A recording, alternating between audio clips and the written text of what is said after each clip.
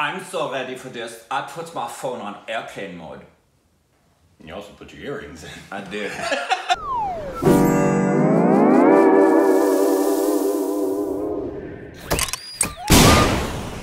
Hey, welcome back to our Stupid Reactions, you idiots. I'm Corbin. I'm an Aamir Khan fanboy. I think that's safe to say that we're Aamir Khan fanboys. Big time. I think he's the most that we've seen. Yeah, we're gonna talk a lot about him. Yeah, right anyways, but where are we today?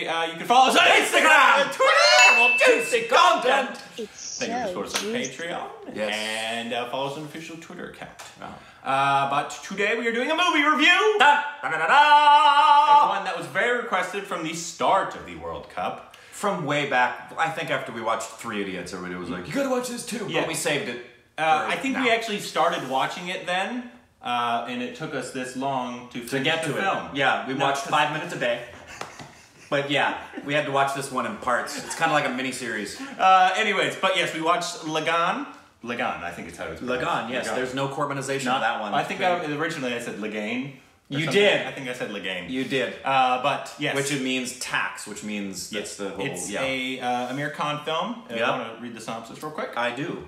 The people of a small village in Victorian India stake their future on a game of cricket against their ruthless British rulers. Ruthless British rulers. Those ruthless British rulers. It's directed by, you want to say his name for me?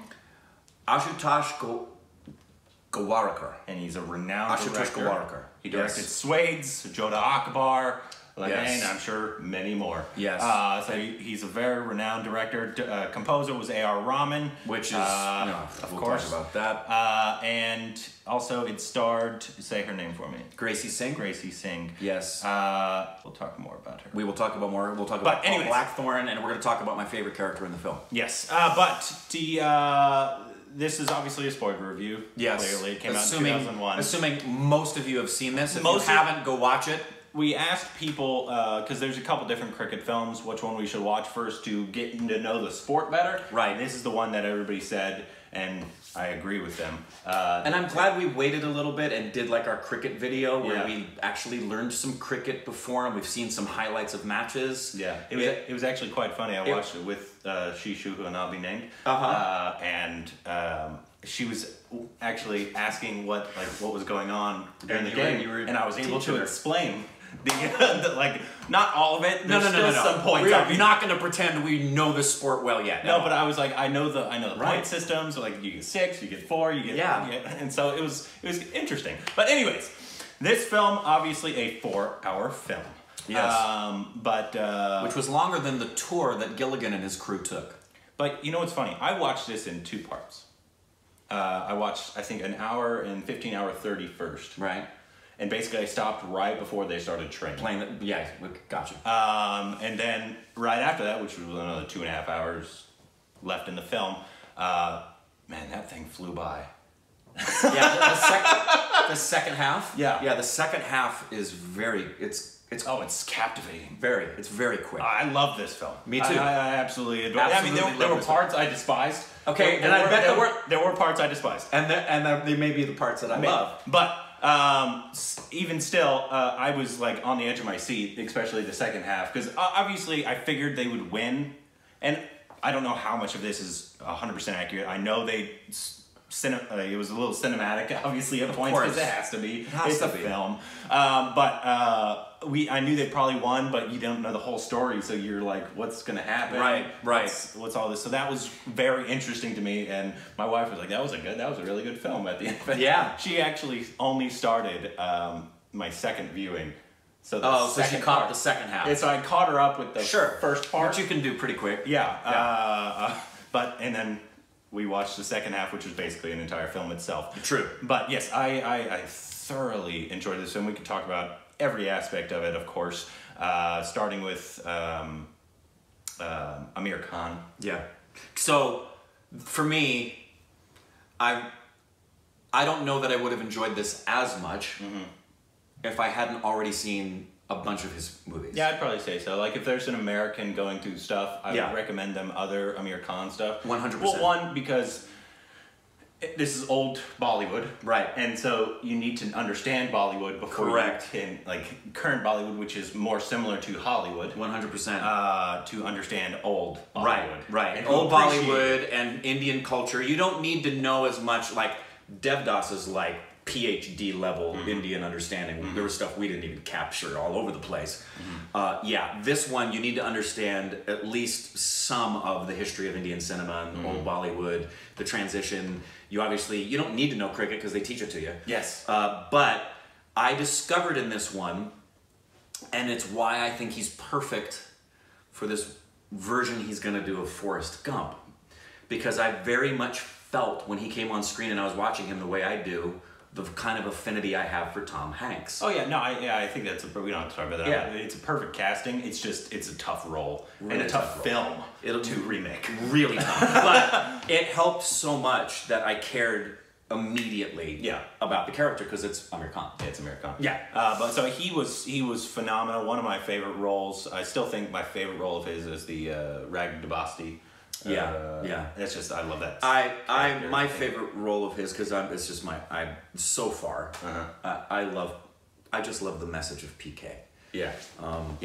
But also we could talk about somebody I'd never heard of, but who I adored was Gracie Singh. Come on. Who played how do you pronounce it?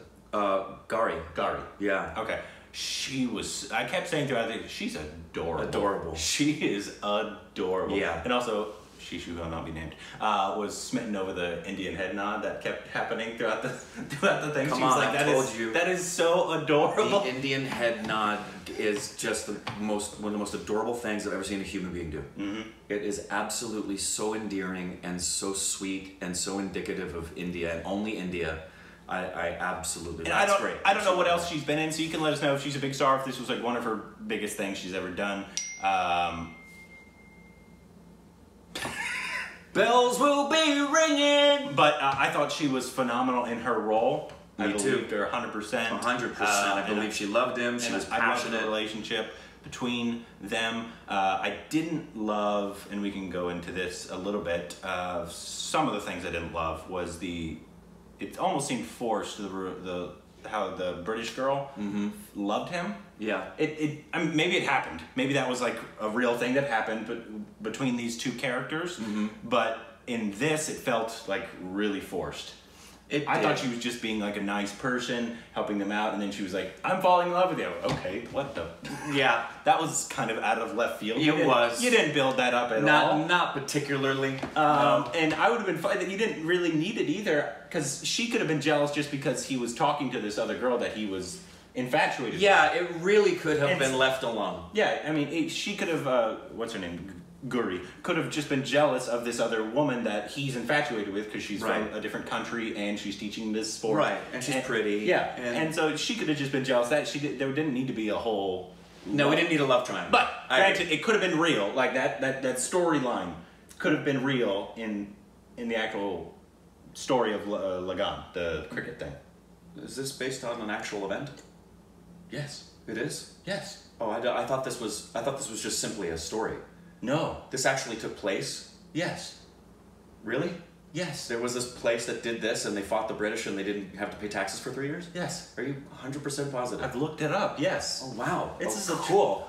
Wow. Pardon me, all over the place. Yes, this is based on, obviously. Sure. Not every little thing. You can let us know, but he was annexed, they said Africa, but he was annexed to Australia. Oh, okay. The main British guy. Yeah. He was annexed to Australia. Okay. Wow. Something cool. With some gay people in it. Might have been the first gay people in India. I don't know. Weird. I looked up like what was true, what was not true. Basically, after I watched it. Right. But, yeah, I didn't even look it up because for some reason I had heard or thought I had heard that it was just it was fiction. So that's great. Yeah, but I didn't love what he was doing, like a lot of times. Paul Blackthorne. Yeah, in terms of the captain. There was a lot of stuff with the British stuff. Well, there always is. But first of all, that's his first role ever. Was this? Yeah. Well, that makes sense. And he's gone on to do a lot of work. That makes sense. He's gone on to do a lot of work, but this was his breakthrough role. Because he was really like over-inflecting like certain British... Yes, but... So at the start of the movie, I thought, oh dear Gussie, great. I'm gonna have to sit through another movie with a bad white actor being a Brit. Yeah. And then I'm watching the guy and I'm thinking, you know what? He's annoying me, and it isn't his. It's not his acting. Especially the second half. I didn't think his acting was bad. Oh no, at all. it wasn't really his acting. It was some of the mannerisms he decided to do that were over the top, and you knew that they were acting. Yeah, but it made me dislike him so much, and I think that was great. It made, like that. When I think about it in retrospect, I could see someone else doing the role, but I kind of liked that it was him because I got sick of his face. Yeah. You know? No, not the actor, but that character. Every time his face got on screen and he made that little snotty face of his, I just wanted to slap him. You know? Which is exactly how I think they wanted you to feel about it. Yeah, maybe. But the most laughable part of the whole film... And we haven't touched on my favorite character by far. And I'm going to make a weird comparison to this film and another film. The most laughable part was with the British girl. What was her name? Elizabeth Russell, the sister? Yes. Yeah. Her song? Yes! It was like, it felt like a Camelot. movie? It felt like a mixture of a Disney film and Camelot. Was she swinging on leafy vine, leafy things? All white girls sing about boys with animals. I'm in love. That was a terrible part of the Awful. film. And I could tell. I was like, why are they doing white people like this? That actress was struggling so hard to find her motivation. I could really see in the back of her eyes going, why am I doing this thing right now? I just don't feel this at all. So, yeah, we don't have to talk about that much, but that was a terrible part of the film. Okay, so another musical number that did the exact opposite for me. There were several. There was a couple that were beautiful. The first big one, in fact, just doing it right now, and this is more than just this film. This is, what I'm about to share about this musical number is, it encapsulates everything about what's happened since Gully Boy and Stupid Babies in India, because the musical number where he has several where he's trying to convince people to believe, and they're singing the song about and then the thunder starts to come at the beginning and they think it's going to rain. Every single person doing that number and smiling and a head nod or doing a thing with the hand and him smiling, I got the feels the whole time. And I thought it was a beautiful number, and it depicts everything I love about India and Bollywood and musical numbers they put in films. I did have a problem with some of the songs being a little too long. They were. Not all of them. My favorite song was the one, Why Is She Jealous, or whatever that one was. I love that one. I also love the one where he's trying to convince them, the older guy who's saying, why are you doing this? And the song lyric, it's Midway, I think is the song. I have it on my playlist, where basically the saying is, the one who has hope is really the one you should be following and is the courageous one. And he's trying to get them to believe we can do this, because everyone's pissed at him for having said what he said. It's like, we're not going to beat them at this game. And he's like, no, you can believe and have a dream. I love it. Also, my favorite entire scene, we can go back to Aamir Khan, was, I mean, obviously the end was amazing. The whole cricket playing. The whole, was captivating. Like one of the better sport, I mean, right up there with other sport movies. Oh yeah. Yeah. This was a fantastic great sport movie. I loved it. But when he told the undesirable to join. Oh, absolutely. That whole scene and monologue of his. Yes. When he was getting in everybody's face about being hypocrites and all that kind of stuff about the whole caste system. And I love that we learned more about it from Article 15 and who the untouchables are. Yeah, it was a great timing. It was really impactful, and I loved that he did a phenomenal job. I thought the whole scene was well written. Me too. And I loved that whole. And by the time the game started, I had become emotionally invested in most of the characters that were involved. And this is the weird comparison I was referencing a minute ago. I found myself becoming attached to these characters in the same way I became attached and am still attached to the characters, weird comparison, in Grease.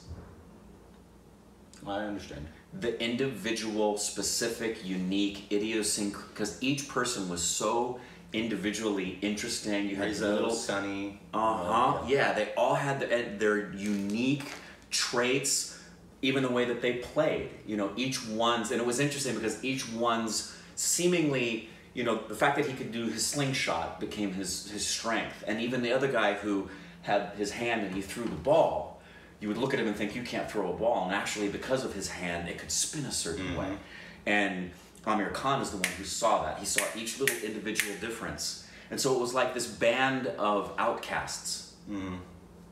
That's kind of like Grease. They were the guys that the rest of the school kind of, you know, they thought they were cool, but everybody else kind of like, you know, the athletes and the jocks shunned them. And Zuko was cool. Everybody thought Danny Zuko was cool. He was the Aamir Khan of the thing.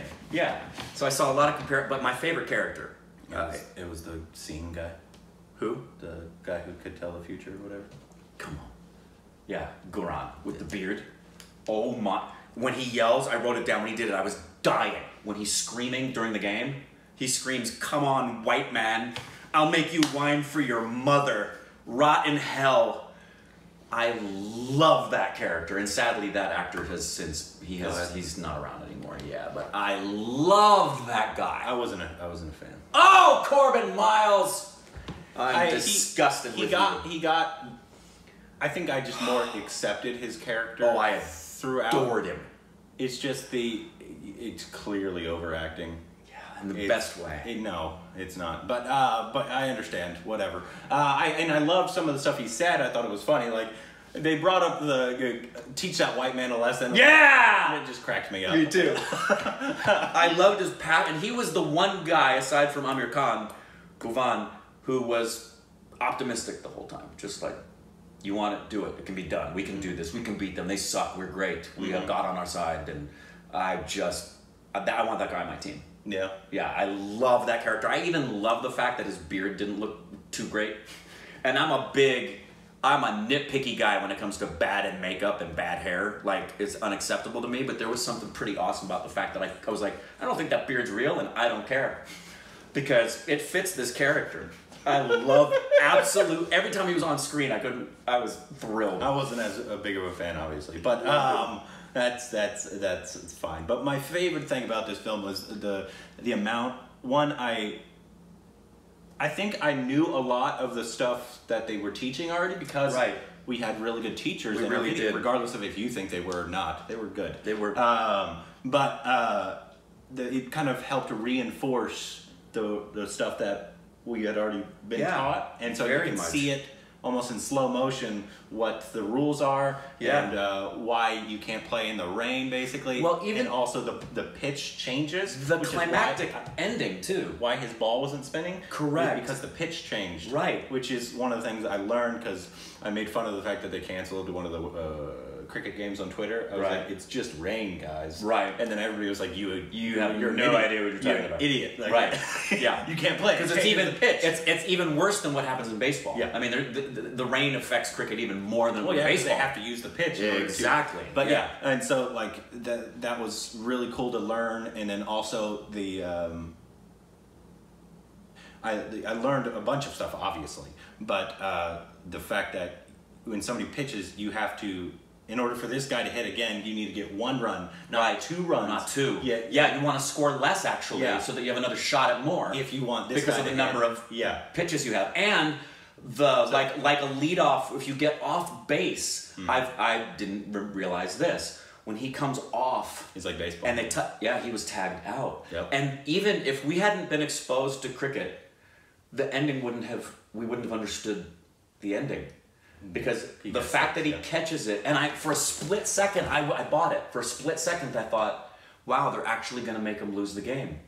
And part of me was like, that sucks, but that's kind of cool that the underdog, Rocky doesn't win the championship, and then they show you where he's standing. Yeah. If we didn't know that it was past the boundary and it was a 6, it wouldn't have meant anything for us as a sport movie. So I was it for me is right up there with my other favorite sport films, and it's the only cricket film we've seen thus far. Yeah.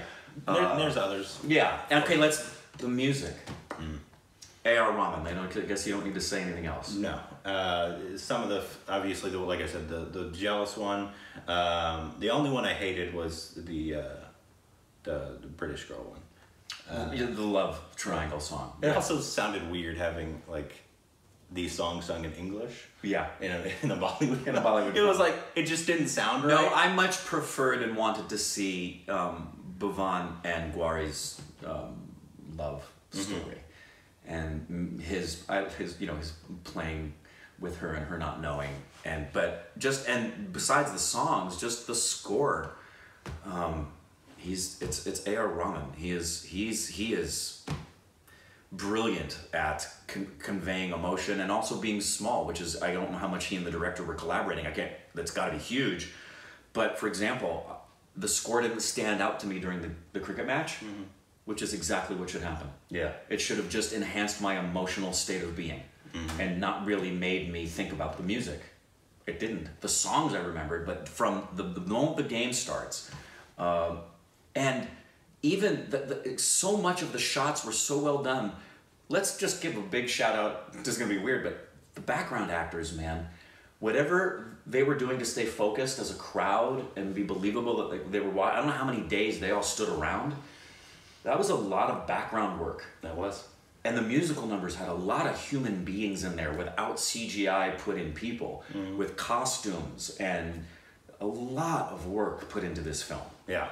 Yeah, a lot of work. I loved this film. I did too. And especially when it got going, finally, after the first hour 15, whatever, when they actually started training and they were finding different people. I think one of the best actors in this whole thing was the Sikh. Yeah. I loved his character. One, he was a strong actor. But I liked his character a lot. I liked that we knew that about the Sikh people already, that they were very proud and warriors. So helps. And so the background of that helps. Yeah, the minute I saw him, my whole impression of the Sikh people is because of our understanding of it and being educated through it and seeing Kasari. It was Kasari, right? Yes, it was. When I see them instantly, whereas before we saw them and our thought was, oh, peaceful, kind, quiet, keep to themselves, you know. When I think Rambo, Braveheart, that's what I think now when I see them. So when I saw that guy, I was like, oh, warrior, you want him on the team. Also, I want to know how many rules were changed from this time. Obviously, this was way back in the day when this story happened. Yeah. But so I think one of the jokes they were making, I did this, and they were like, I think they said we have to write some, but it can't be done till after this. So I'm wondering if that is now a rule. Right. Yeah, because I know the game has changed just like any sport where time. Also, I'm pretty sure if you hit people with the ball, you do get a penalty. I don't know. At least now. Yeah, I don't know. Because they didn't, nothing happened. You can just peg each other with the ball, as much as you want. No matter where you're standing. Hit them in the ear. Why wouldn't you just peg each other? I know, exactly, all the time. Just hurt the other player. Yeah. And you're going to win the game. So I'm assuming a lot of these rules changed, and obviously you get penalties now if you... But I didn't know how many of those rules changed and how much of this was changed for cinematic reasons. Right. For those of you, which is most of you who know cricket better than we do, you would pick up on things like if I watched a baseball movie, I could tell you instantly if it was accurate or not. Yeah. Whether they're holding the baseball bat to everything, every little nuance. And I know you guys are like that with cricket. So, but I assume, we've got, everybody was saying, watch this, watch this, watch this, watch this. When are you watching this? When are you watching this? So yeah. And I would definitely say, I would recommend this to people if they've already seen a bunch of Bollywood films. Yeah. Or films from India. Yeah. Not their first one. No. I don't, if you, this is how we look at it, because we're trying to get other people here in America to catch on. But you don't want it to be this abrupt and this long. Because if you're coming from an American film, which is hour and a half is a film. Right. And if it's longer, sometimes people think it's way too long. Yeah, anything over 2 hours, most Americans are like, well, unless it's Avengers, I'm not interested. It's just going to be tough for me to stay focused. And so you need to build up the tolerance, basically. Yes. It's very much like introducing people who've never had anything to drink in their life. They've never had an alcoholic beverage before in their life. You're not going to just instantly start making them drink 30-year-old scotch. You're going to have them be introduced to some of the lighter things and begin this build-up process so that they are understanding, the nuances and what to enjoy. And it, like most cinema, but particularly with Indian cinema, because it is as complicated and complex and culturally diverse that you will miss. And I'm sure we're still missing stuff. Oh yeah. So we're gaining ground, But I agree with you. This one, I would put Devdas for me so far is the one that's like you've got to be as immersed as you possibly can, and then this would be right up there, which I imagine is going to be the case for any of the older Bollywood films, that they're going to be pretty rich in Indian culture and history and Bollywood cinema style. That I mean, even like watching the Sridevi video of her dance, the snake dance, helps inform the video of the songs in this in a certain way. You know what I mean? So. Totally. But love this movie. I love this film, especially love it. once like I said, I was captivated. I didn't notice, like, especially from when I started the second time, right when she started training him. Basically, that's when I restarted it. Yeah. And I couldn't tell you that it was 2.5 hours after that, because it kind of just flew by. It does. The second half flies. I was just captivated the whole time. Yeah. And I understand why you guys love this film so much, and it's a groundbreaking film in terms of Bollywood. I would love to see this on a big screen. Oh yeah. Because I bet it feels like I remember the first time I saw Lawrence of Arabia on a big screen, and I remember at intermission, because that one has an intermission, I remember at intermission being thirsty, because I felt like I'd been in the desert the whole time. You know, so I would imagine after, watching this, seeing them dive in the dirt and playing the stuff, you would have been more immersed. Maybe you want to play cricket too. It did, me too. A lot. We'll play when we come to India. Yeah. But and we're well aware that cricket's coming here. We've actually talked about that reality. And it's August 4th. They're not coming to the West Coast. No, it's about a 6-hour flight. Yeah. We're thinking. Yeah. We'll let you know. We're tempted. But I would give this, I mean, in terms of just knowing Bollywood as a whole, I'd give this an A. Solid. That's with my solid A. Like I said, I told you the thing. I had problems with it, but most of them weren't in terms of the film. It was just little things. Song here. Very little. And we haven't even gotten into some of the other things that are beautiful, which would take just too long. All the technical aspects of it that we would get into. Yeah. Cinematography and set design and continuity, and I just it's love just that. really solid, well done. I love that I do understand cricket more now, and so I can appreciate the India going to win the World Cup. One other thing, yes, one other thing for me. This was beautifully for the translation that we got. I'd love to know, for those of you who speak both Hindi and English, if you've seen the subtitles, how close the English came to the Hindi, because some of the lyrics in the songs in the English were so gorgeous lyrically.